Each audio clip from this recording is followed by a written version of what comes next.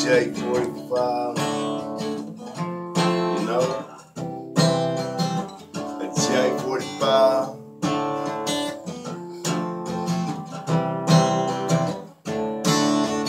I never took any lessons to play guitar.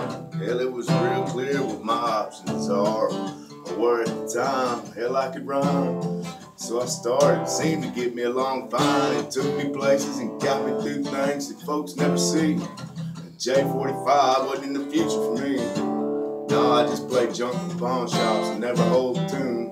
Really didn't matter or not, as long as I could just stand up. A J45 for you would be a waste, cuz. And I noticed these things.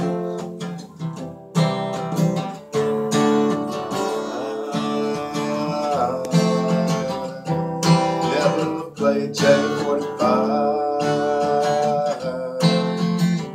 If I ever get to play a 45. I grew up brainwashed from rock and rap. My mom listened to gospel and said my daddy's music was crap. Me, I didn't want to really pick a side, so I stood right there in the void and bought Beastie Boy tapes. I remember things, it wasn't that bad. I can still hold my head up high, Dad. I walked around in my own little groove, play guitar, and I messed around with my MPC, dude. You may be better, that's just how it is, and this is music, man. That's what we dig, we strive for it, achieve till the groove gets felt. Since spending all my money on one guitar wasn't an option, I just rode along, playing my little old songs. Never play a J45. J45, you know, finally playing a J45.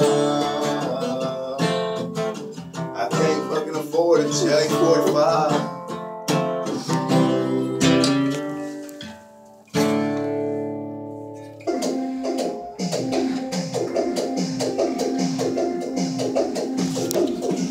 Because he's always talking about getting a cajon. Wait, move your hand. There you go. But they never have a problem with recording one. Yeah, these are 69 already. Knowing Joey though, he's gonna want